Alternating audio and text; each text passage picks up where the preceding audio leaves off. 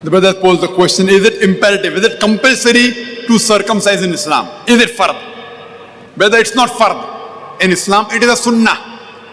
It's sunnat-e-muqadda, highly recommended sunnah, it is mustahab. Today science tells us that if a man is circumcised, he has less chances of having cancer of the penis.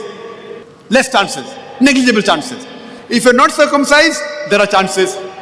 There are various diseases which can be prevented if a man is circumcised. In circumcision, we cut the prepuce, the foreskin of the organ, of the penis.